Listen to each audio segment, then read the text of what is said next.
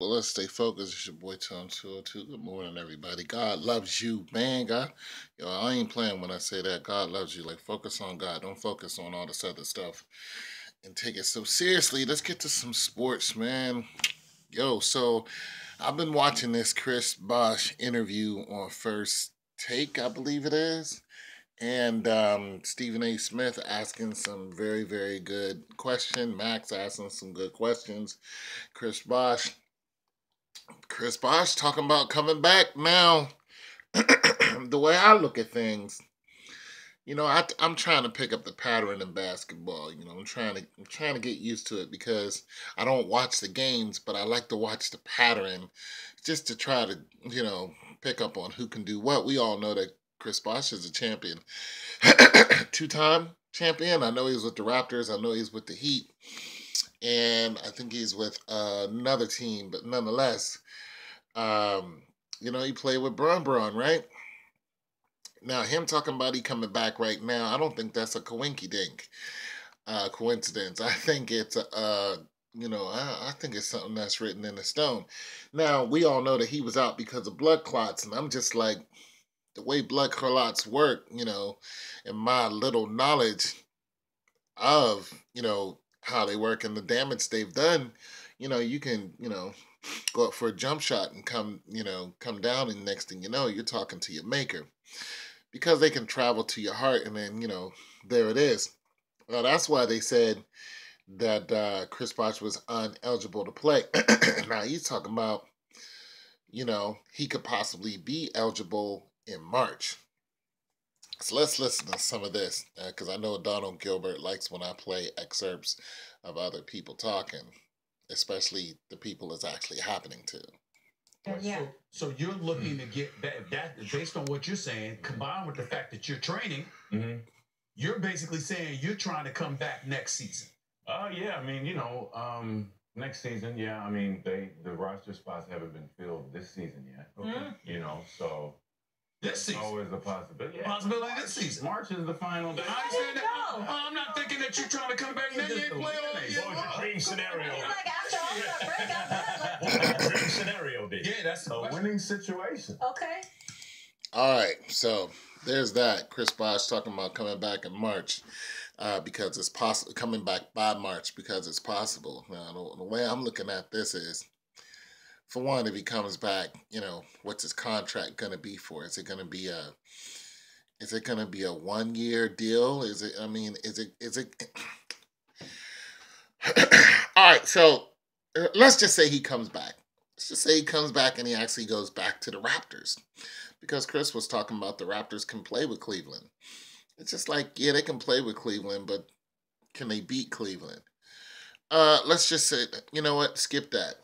Let's not even include the Raptors. Let's just say he goes to Miami or he goes to Cleveland. If Chris Bosh comes back and decides to go to Cleveland right now,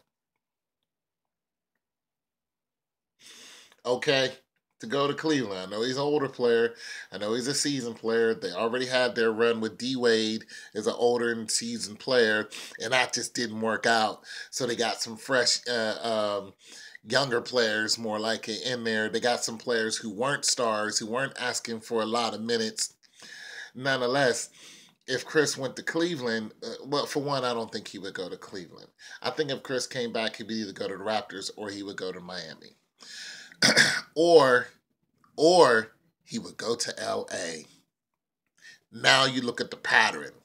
Okay, so everybody thinks LeBron is going to end up in LA.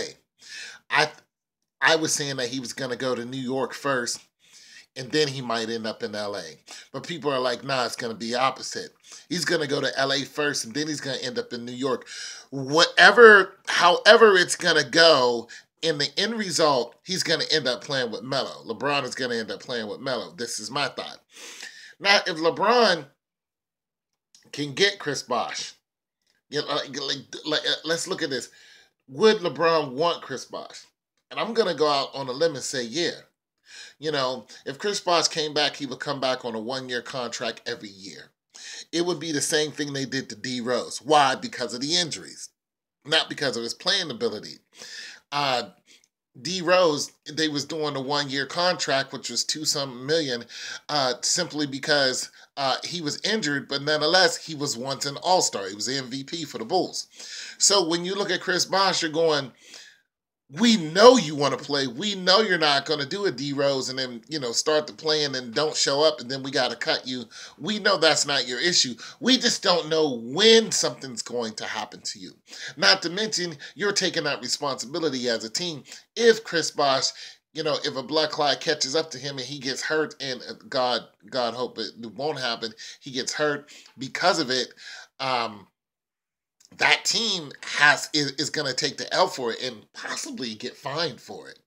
This is why teams are staying away from him. But some teams are just like, you know what, just come back for a year. We think you can make it for a year and or for this year. So if a team really needs help getting over the edge, and that's why I mentioned Cleveland, if they need help really getting over the edge, now that Chris has made this announcement, would Cleveland pick him up and, make a run? And it's not even for a whole year. This is just for the playoffs, and then boom, you're done. Like, sign him up for just the playoffs. Pay him, $2 million that D Rose isn't getting. Like, screw him. Pay him the $2 million. He'll take it. You know what I'm saying? Is that possible? The answer is yes. The answer is yes. I think it's possible. Chris Bosh, he was like, listen, all I need to do is shoot threes. A lot of people aren't playing defense. It's all about the threes now. We've seen that because the best backcourt shooting team that blew Labron and his team away, Golden State, that's how they did it. They did it by shooting threes. So Chris is like, wait a minute. I don't even have to come in and go to the paint. I don't need to go hard in the paint anymore, Rocka Flocka. All I need to do is to stay outside and shoot the threes. He's like, I can do that. He even said in an interview. He's just like, look, I can do that. Let me see if he says it here. I'm trying to come back. Guys, yeah, I'm trying to come. Man, I see all these guys shooting threes and not playing defense, man. I got to get some of it. You know what I mean? Good grief. Yeah, what happened? You were criticized, man. Yeah. Right. Yeah, I mean, you get criticized. And you were playing defense. Yeah, you play defense now. It's like you shoot threes and you can whiff on the screen and roll.